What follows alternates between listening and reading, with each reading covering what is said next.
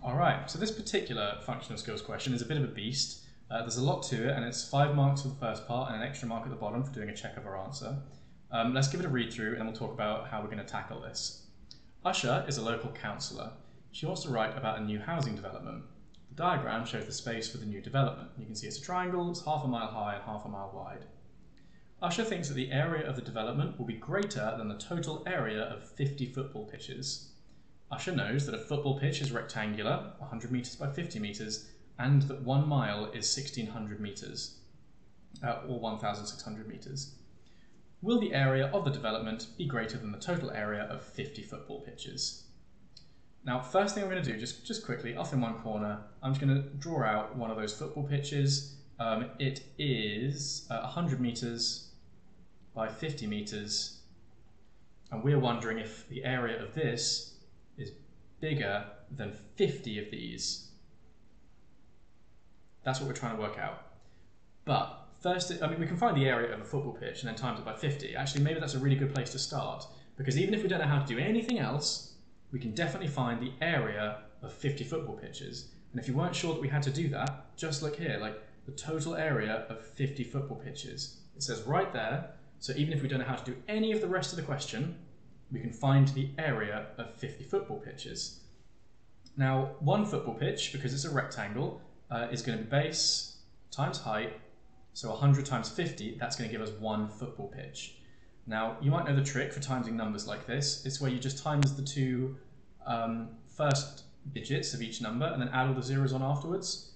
In other words, 1 times 5 is 5, and then add on 1, 2, 3 zeros, 1, 2, 3. So one football pitch is 5,000 meters squared, and we need 50 of them. So we now need to times that by 50, and again, we can times the first two numbers together to get 25, and then add on 1, 2, 3, 4, 1, 2, 3, 4 zeros, and that's the area of 50 football pitches. Now, of course, all this stuff that I'm writing is the equivalent of you writing something on paper. You might do it to help you work out the answer, but you're only marked for what goes on the screen. So let's transfer that over to this working box, which is quite small. So I'm going to have to be quite cramped with how I fit everything in. But things we have done. We have done 100 times 50, which equaled 5,000. We then did 5,000 times 50. Come on. Times 50, which equaled 250,000, and that's 50 football pitches. Next, let's try and find the area of the housing development. If I was to try and find the area at the moment, I would do base times height and then divide it by 2, but the issue there is that I have miles and I'm trying to compare that with meters. So what I'm going to do instead is convert these to meters first, and to do that I'm going to need this conversion that we are told. Now, if 1 mile is 1,600 meters, then a half of a mile, which is how tall and wide this triangle is, must be 800 meters. So we're going to turn these into 800 meters. And then we'll do base times height divided by 2 to get the area of this triangle. Now, that means we're doing base times height, and then we'll get our answer and divide by 2, because that's how you find the area of a triangle. And just like last time, we'll do 8 times 8, which is 64, and then add on 1, 2, 3, 4 zeros. And then we divide that by 2. Now 64 divided by 2 is 32, and then add on the 4 zeros. So the housing development has an area of 320,000 meters squared. Now, again, I'm running out of space, so this is frustrating. You want to be able to show every single thing that you've done, and it's frustrating when they restrict the amount of space you have to do that. So I'm going to have to pick some really important things that we've done.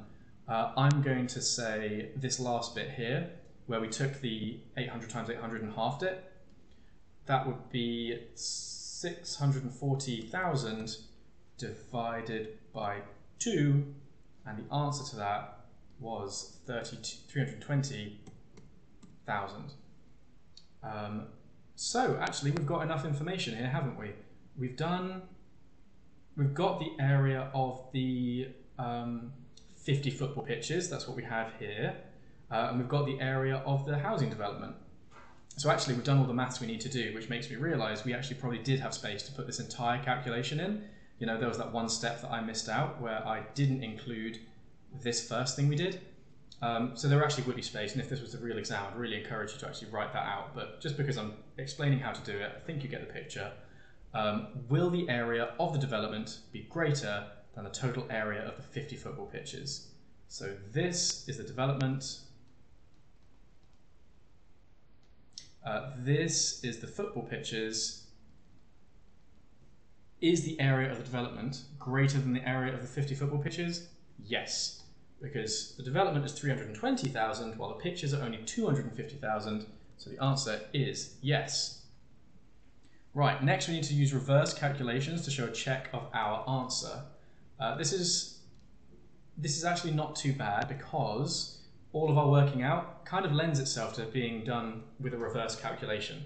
So a quick reminder, when you do a reverse calculation, let's say you did like 18 minus 4 equals 12 or something. Hang on, not that. 14, my bad. Let's say you did that. The reverse calculation, your check, starts with the answer. So it starts with 14. Instead of taking away 4, we plus 4. And 14 plus 4, 14, 15, 16, 17, 18. It is 18, and because these numbers are all the same, it checked out. That's our check, and we've checked that the original answer was correct, which it is. So we're going to pick any part of that working out. I'm going to choose to do this first thing we did, and we're going to do a reverse check of that. Now, like we discussed, that means we're going to start with our answer. Oh, sorry, get rid of that. Start with our answer, which is 5,000. We times by 50 before, so this time we're going to divide by 50, and the answer should be this number here, this 100, and in fact it is. So 5,000 divided by 50 is 100, which shows this original calculation was correct. You'll notice as well that instead of divide, I've just put the slash sign here, which is fine. That's an acceptable replacement for the divide sign. And there we have it. So quite a long and complicated question.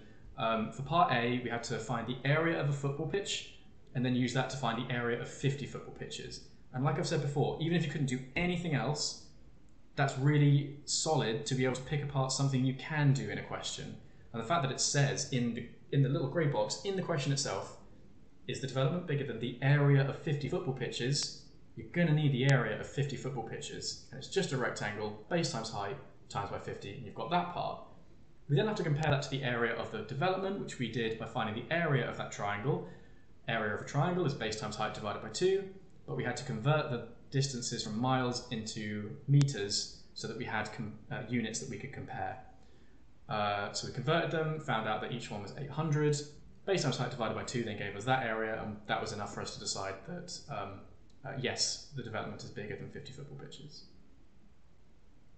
Or did I get those back to front? No, I didn't. Yeah, the development, is bigger, 320,000. And the football pitches were only 250,000. Right, that's enough. I feel like I spent a long time talking through that one, but it was quite a long question, so that's how it goes. I hope that helped. Thank you very much. On to the next one.